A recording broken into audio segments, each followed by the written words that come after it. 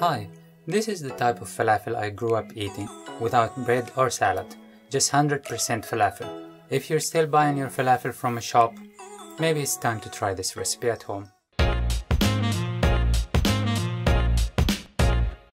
The whole process of making falafel is actually quite fast, but you will need some planning up front. And by that I mean soaking the chickpeas for 8 hours or overnight. I have here 400 grams of organic chickpeas, submerged in water and left on the counter overnight. Congratulations, you're halfway there. Please don't use canned chickpeas, that's not an option. The chickpeas will double in size, so make sure to put enough water.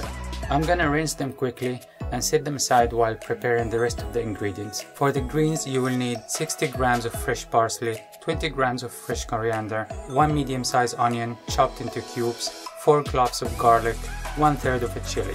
I'll throw these greens in a food processor and run it until there are no big pieces left. If you don't have a food processor, you might still have one of these from your past life. It's how falafel were originally made, and probably still being made in many places. So you can use that, and remember to run the ingredients through it twice. Now it's time to add the chickpeas. I'm adding them in 2 batches. This might take 5 to 15 minutes to process. The processing time depends on your processor and the type of chickpeas you're using. I'll add around 2 tablespoons of water to help the machine. Make sure to mix the ingredients every now and then. By the end of the process I'll add the spices, 2 spoons of coriander powder, 1 teaspoon of cumin powder, 1/4 teaspoon of black pepper, and 1/2 teaspoon of salt. These are the baseline spices. We will confirm the taste during the frying process. Depending on your ingredients, you might need to fine-tune the spices according to your taste. This is the consistency I'm looking for. A little grainy, not mushy, and full of color. Now that the paste is ready, you can either fry it directly or freeze it. I divided the amount into 2. Each is enough for 3 people.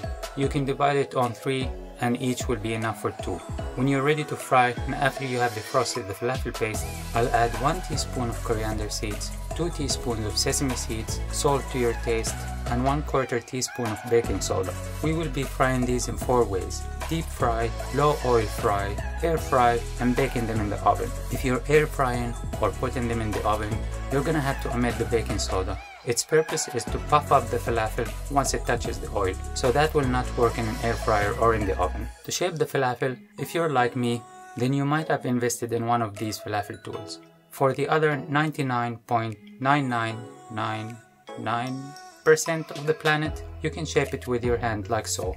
Try to make it a little flat, not a ball-like, so that the center is also cooked. To decide on how well your spices are adjusted, I suggest doing a test run by frying 1 piece of falafel first and then adding more salt if needed. I usually use my fingers in measuring spices, which gives me control on how much spices I release into the dish. Try developing this skill, even by measuring the ingredients first, then putting them using your fingers.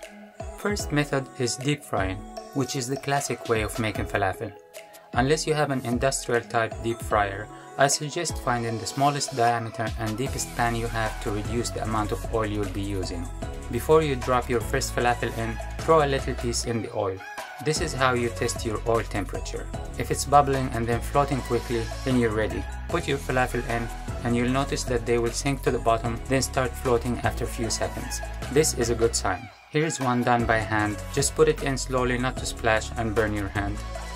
Flip the falafel to make sure they're well cooked on both sides. Once they have this beautiful brown color, it's time to fish them out. Move them to a paper towel to remove any excess oil. The second method is frying in little oil. We will use almost the same idea from deep frying. Don't forget to test the oil. This time you're gonna flip the falafel halfway through to have even color on both sides. Once they're done, move them as well to a paper towel. I almost always go for this method.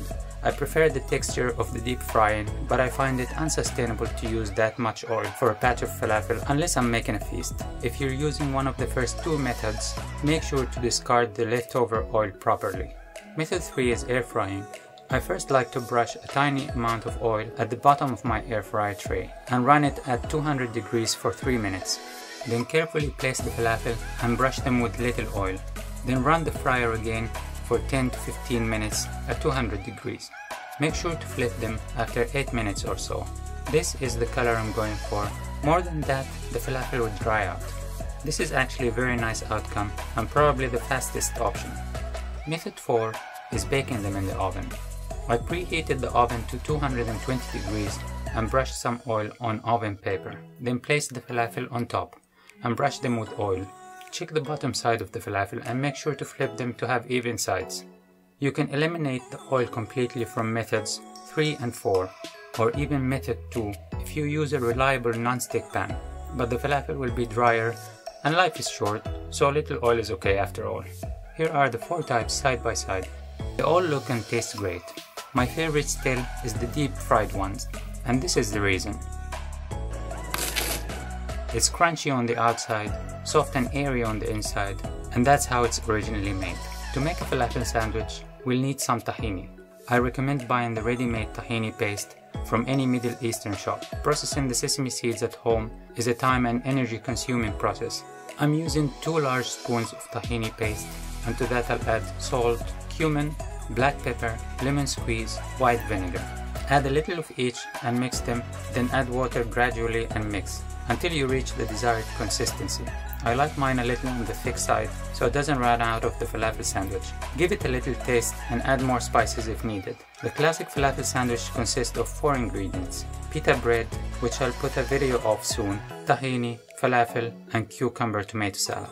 If you don't have the time and energy to make your pita bread or can't find them in stores, try using ready tortilla bread.